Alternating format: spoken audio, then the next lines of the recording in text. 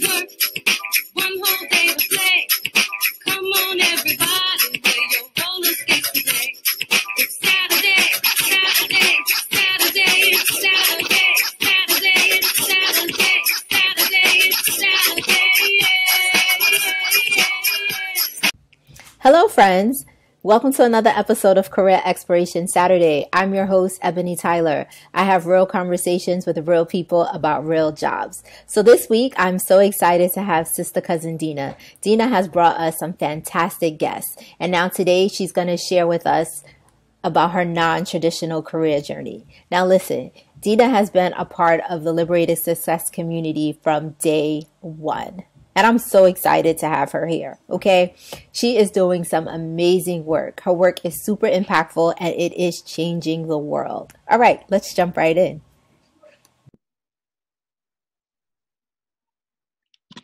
So welcome.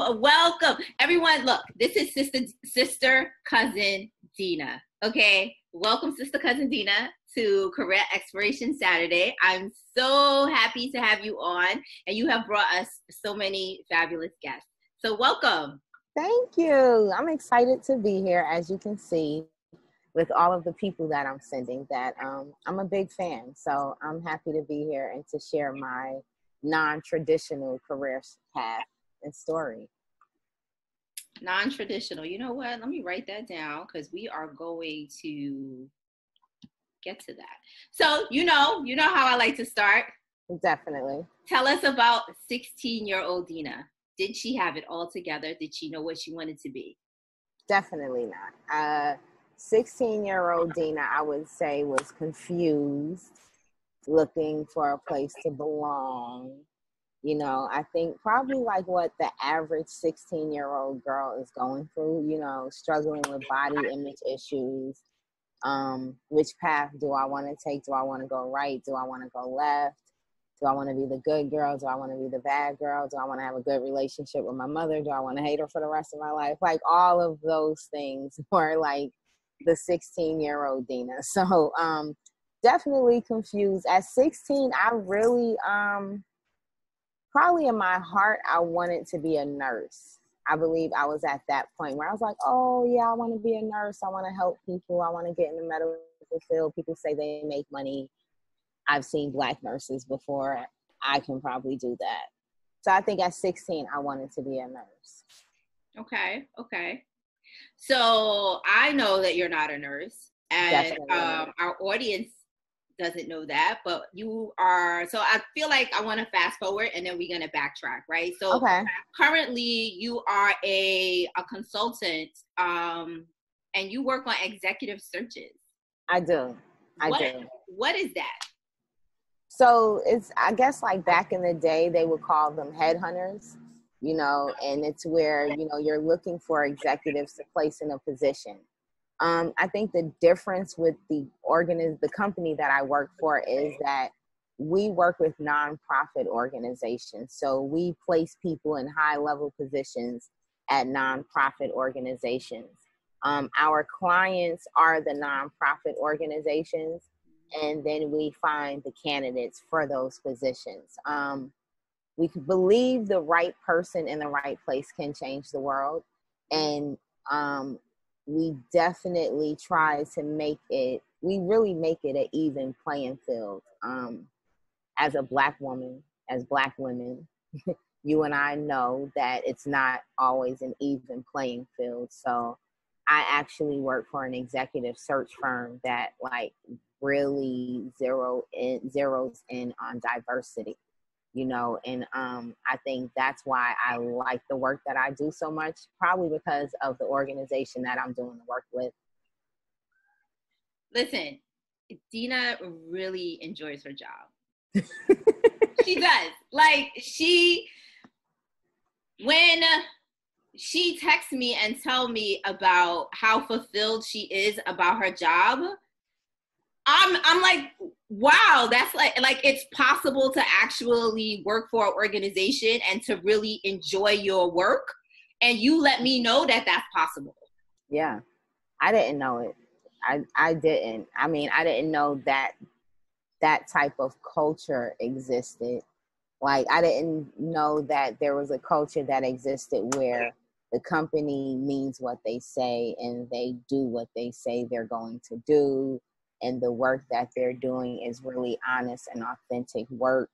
And you're making a change somewhere along the line. You may not be at the top of the food chain, but like you're moving the train. Like I always say that, like when new people are hired and they're trying to figure their way through it, it's like, no, you are like you're moving the train. So it's like I think the fulfillment doesn't just come from the work. I think it comes from the vision behind the work and kind of knowing the people who the vision originally belonged to and how they still carry that vision, but then at the same time how they display their appreciation for the way you handle the vision.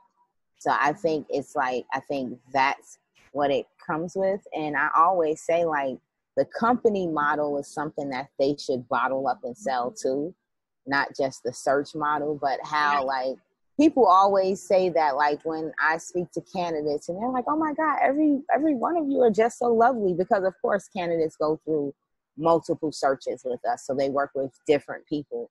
And candidates always say, like, I've just never encountered any one of you that I haven't had a positive experience with. Like, you guys really like your job.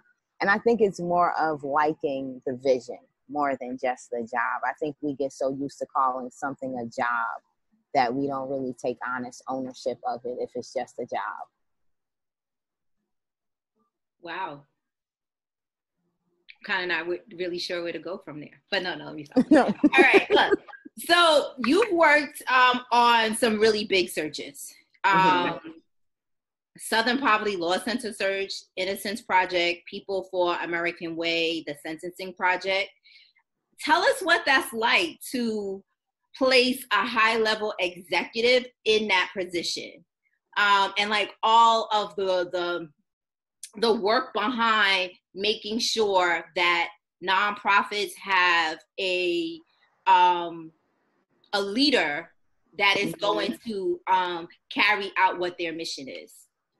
Definitely. So I would say probably out of the searches I've worked on, I would say the Southern Poverty Law Center was probably the biggest search, required the most work. And with those kind of searches, like, everything is so confidential from the candidates. Like, it's strictly confidential. A lot of work goes into it. The one thing that I love about what Koya does is before we even place the position on our site, we go out and we do needs assessment. This was pre-COVID, so of course everything's virtual now. But when I worked on Southern Poverty Law Center, this was pre-COVID. So they have, I believe it's 11 different sites. And there was a team of maybe like 7 to 8 of us. Normally there's a team of 3 to 4. But this was such a big search that the team was double the size. But we went and we visited every single site. We go and we talk to everybody. Like, if people want to talk, we're talking about from the receptionist to the CFO. It doesn't matter, because what we want to hear is, what do you want in a leader? We believe that everybody has a say in that, and we believe it's really important to get buy-in from the people who are on the ground doing the work. So like a couple of places I went to was like Lumpkin, Georgia, which was like whoa, okay. And you have people out there that are doing this work. Like, the ICE detention center is less than a half a mile from the office, and they're going there at 2 a.m. and they're getting people out. And, it's really on the ground work. And you're talking to these people and you're asking them, what do you want to see in a president and CEO? And they are telling you very heartfelt stories. And we are documenting all of this. And we take all of that into consideration when we build the position profile. We take all of that into consideration when we are talking to people about this position. Like, you go into these organizations and everything isn't pretty. Like, nothing's just like, oh, we've been so great here. Like, if we could just have another person that's like so-and-so, we'd be fine. No, most of the time you're looking for a different type of leader. So a lot of the candidates that apply, these are people that I've heard of before. I've seen their work, you know, and like who wouldn't want that job? And this is an organization, since its existence, it's been ran by white men. And I worked with a company, I worked on a team that placed an Asian woman to run this company, you know. And to me, that was like, that was probably the biggest highlight of my career. Wow. Because like that in itself is just like, that whole face, it just changes everything. It changes how the organization will approach things. It's just a completely different ball game. So I would say that that is definitely a highlight. There's a lot of work that goes into it, and it's a lot of confidentiality, but I think there's also a lot of, like, you learn a lot as you go through it. You get to know the candidates, and then you're kind of almost invested in it. And you're like, dang, I want to see this person get it, but this person's also great too. So like at the end of the day with the finalists, I think I was going to be happy with whoever got the role, but the fact that it was actually a woman like me, she considers herself a woman of color, that was just like probably the cherry on top. Nice, nice. So how did you get to Koya? So I got to Koya like I tell most people this story at Koya. I was working for a company called Upwork, which is I think they are the world's largest freelancing platform. Mm-hmm. So back in 2011, I got laid off with part of the Georgia State budget cuts when I was working at Georgia State University. So I was actually looking for work, but not really sure I wanted to go outside of the home because I had a daughter entering middle school, and it kind of seemed like this was the time to be home. And I found a freelancing site. At that time, it was called Odesk, and I created a profile. And I think within a week, I had like 2-3 different contracts. And I started working, and I was like, really? People are making money like legit like this? And I was doing all kind of admin work, customer support work, data entry. And I was on the site for quite a few years, maybe like 4 years. And then they switched, someone bought them, they changed the name to Upwork. They had a merge. And the company Upwork reached out to me to be a project success manager, which deals with their enterprise clients and finding them qualified freelancers. So of course I was like, oh yeah, definitely. I started doing that, but I never got rid of my freelancing profile. And like I really liked the job, but to be honest, in that job, there was really no way to advance if you did not want to move to San Francisco or Chicago and be in one of the corporate offices. So I knew it was kind of like, this is either it or like you do something else. 2016, my daughter left for college. I had horrible empty nest syndrome. It was horrible. And so I was like, oh my God, life has no payday. What am I here for? Like the whole thing. I went through that, right? So I started journaling, and I was just really searching for, like, I needed something that was going to provide, like, fulfill me. Like, I'm an Aquarius, so naturally I'm a humanitarian. So what I do, it needs to benefit others, and I need to know that, and I need to feel it, you know. And what I was doing at Upwork is benefiting others, but it's not like benefiting people that are in need. Like, I'm just going to a job. A bit miserable, to be honest. So I started journaling, and I was looking for, like, you know, what is my next place? And I was coming up with all of these ideas. Oh, maybe I should start a blog where it's a safe space for, you know, mothers to come and vent what they're going through. Like, I had so many wonderful ideas. And then I got a message on Upwork maybe like 2 weeks later when I had decided. I said, you know, I'm going to be like just continue to do the job that I have. I'm going to be still kind of look for the sign, just let the universe move me in the direction that it thinks I should go in. And I think it was less than 2 weeks later, I got a message, and it was from someone at Koya, and they were like, hey, we have a contract position that we want to interview you for. So I interviewed for it, and they told me they needed me 20 hours a week. I knew I couldn't leave my full-time job and just work this 20 hours a week.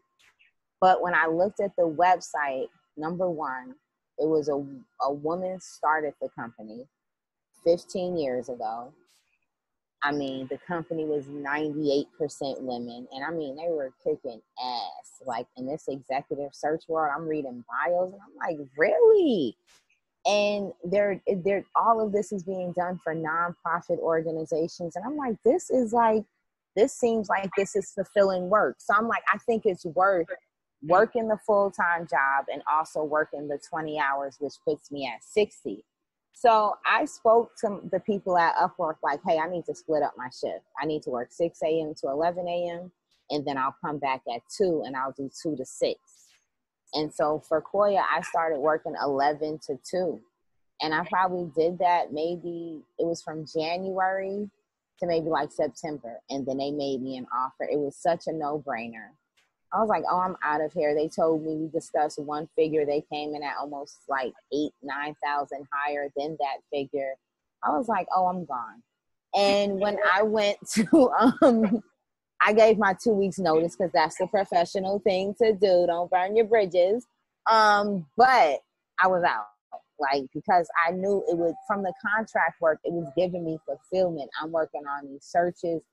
And mainly the searches I work on are like social justice searches and juvenile advocacy searches, which are all like I'm passionate about both of those things. So just from doing the contract work, I'm like, this is something like I would have never thought of doing in my wildest dreams. Like, it's just like, I didn't look at that career field. And when I went to get onboarded, it was just like, it was almost too perfect to be true that, you know, a lot of times we're all almost waiting for the other shoe to drop. Like, why am I so worthy of this? Like, it's this horrible syndrome that we develop.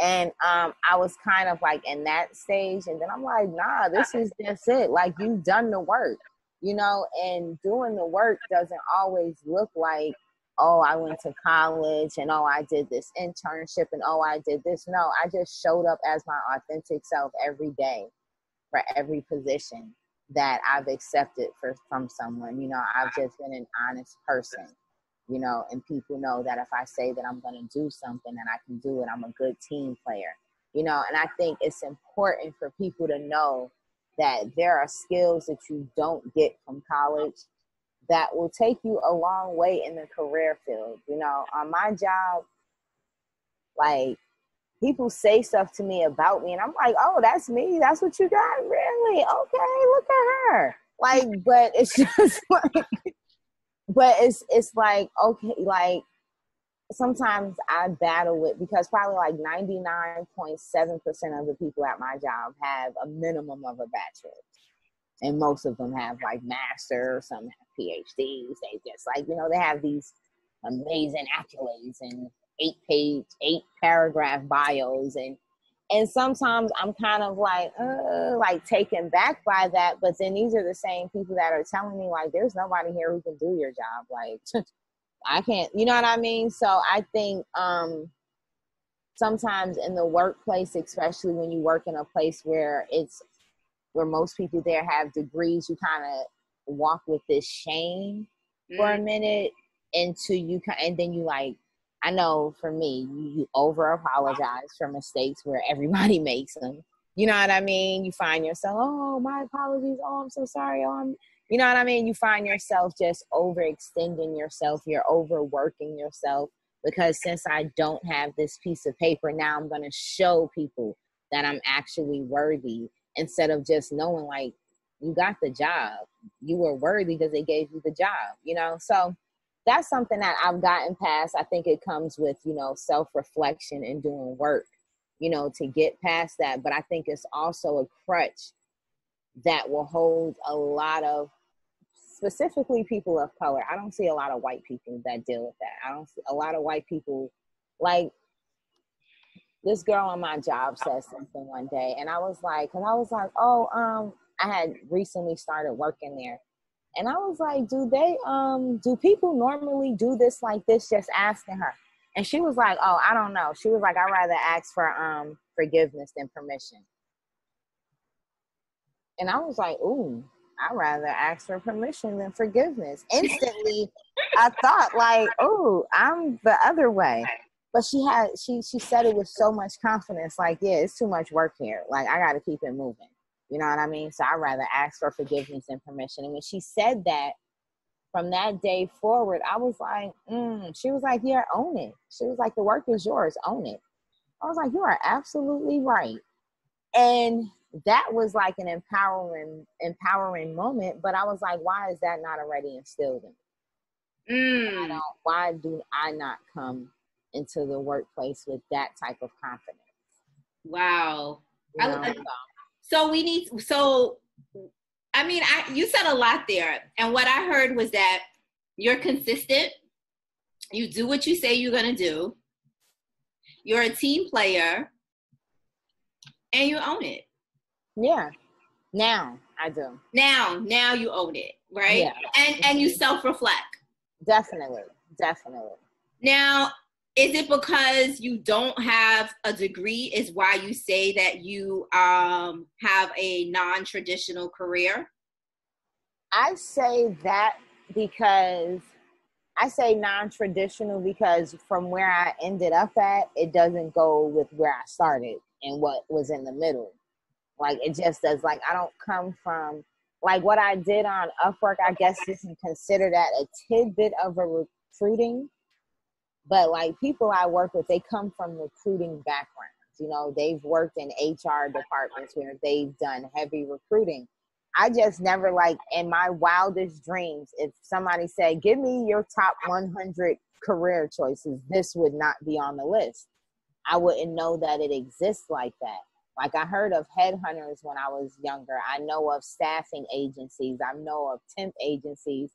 But I don't really, like, I don't know of executive recruiting agencies. And I didn't know that there's, like, executive search firms that strictly focus on placing people in high-level positions at nonprofit organizations. Like, when I got that job, one of your previous guests, Tremaine Maxey, who I completely respect. He knows a lot about the nonprofit world. Yeah. Like, really, you know. So when I got that job, I called him because I wanted to kind of tell him, like, yo, look how my career path is changing.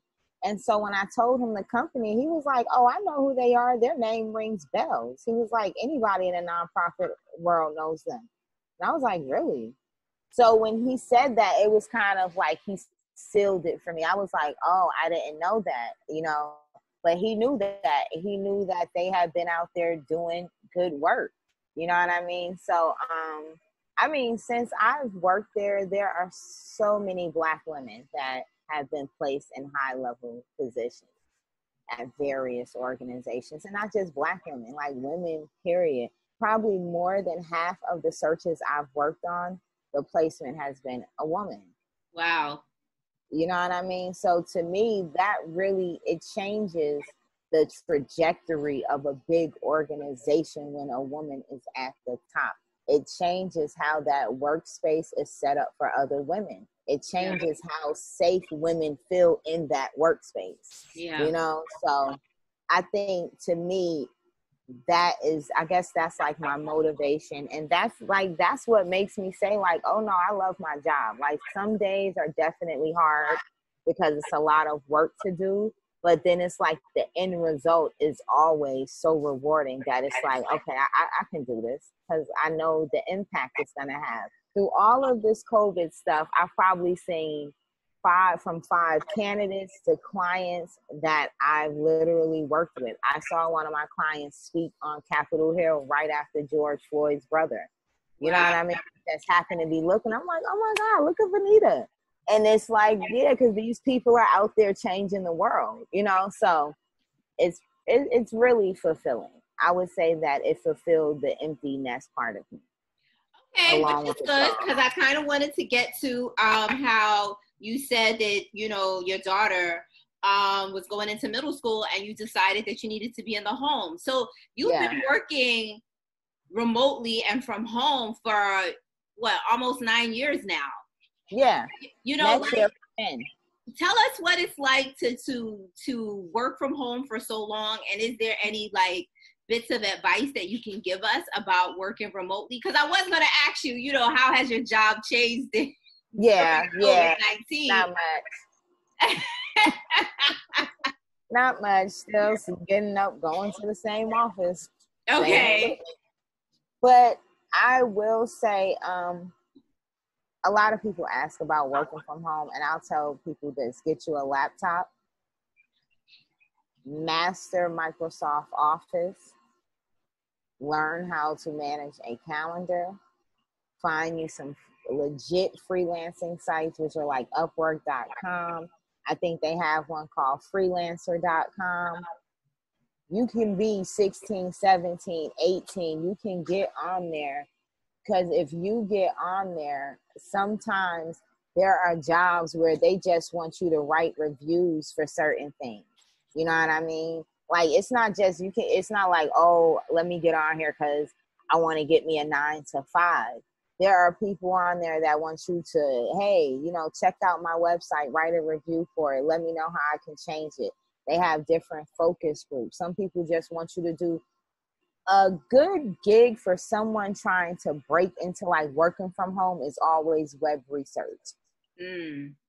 Someone may want you to go online and find the top 1,000 hospitals in the on the East Coast. I mean, you got the time. You know what I mean? You want to make the money, get you a laptop, get you some headphones, Microsoft Office, get it down pat. You can take courses online. I mean, those are like, you don't have to invest much. And I would tell you, as you build your skills up, the money that you make will increase. Like, it doesn't require you to go take a major course. It doesn't require you. I always tell people, if somebody wants you to pay to get a job from home, it's not the job for you. Mm-hmm. I've never had a work at home job where I had to give anybody any money. Okay. Worth it. Like, that's just not it. You have so many of those bull craps. You don't have to do that. So I mean, I usually ask for advice, but you gave us advice, which is great, because how many people have lost their jobs or they're furloughed, you know, and are struggling to figure out like what my next step is. Yeah. I mean, why not go take a look and see what Upwork has to have so that you can continue to work home and, you know, protect yourself from the Rona. So look. Definitely. And I will tell this to all professionals, whether you're Black, it doesn't matter. Create a profile on these executive search sites. Even if you are not actively in the market, get into the database. There are so many of us that are not in the database. I work on searches where we're looking for specific people and we have to hunt them down. Like, we have to make ourselves more accessible. You know what I mean? We really do.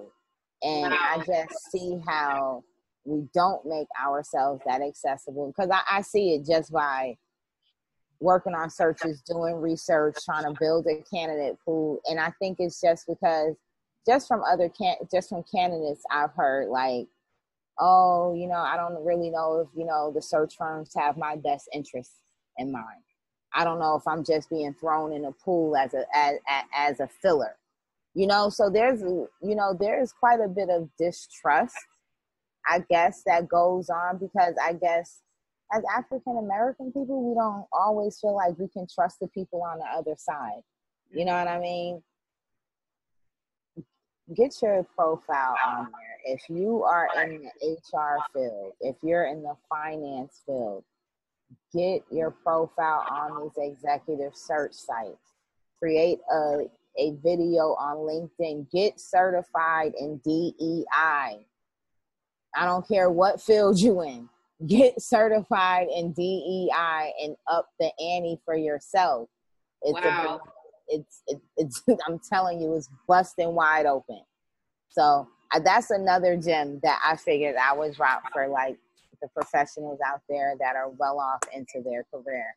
Even if you're in the entry level DEI, you always want to tell somebody, oh, well, I have these skills and I'm certified in DEI. Everybody wants to know the best way to treat us now. So use it to our advantage. All right. Dina, is there anything you want to plug? Do you have a project? I wish I did. I don't have. Do you want us to follow you on the socials? Do you want us to? I do want people to connect with me on LinkedIn. I definitely want people to connect with me on LinkedIn. I think I'm Dina Tyler on LinkedIn. I don't know how do people plug their LinkedIn's? Like Dina Tyler? Yeah, I'm Dina Tyler. I work at Koya. You probably, if you're connected with Ebony, you can probably find me through her. But definitely connect with me on LinkedIn. If you see me post a position, and even if it doesn't fit your skill set, but it fits your cousin's friend's friend, show her the position and get her to apply to it. And, let's help me put the right people in the right place. You know what, Sister Cousin? We are going to leave it there. Thank you so much. Thank you. Thank you. Thank you so much, Dina. I'm so glad that you were here. That was so much fun. So listen, some takeaways for me from that conversation was that when the organization that you work for aligns with your values, your work could be joyful. We deserve to have joy in the workplace. Dina showed me that you could actually be happy at work. Who knew? Professionals, get on those executive searches. We have the skills and we deserve to be in those spaces. Don't make them come find you. And make sure you connect with her on LinkedIn. Just go ahead and connect with her. Do it. She's here for us. She's a part of our community and she wants to help us. 3, young people, you can make money. You're already home working remote. So why not get paid for your talents?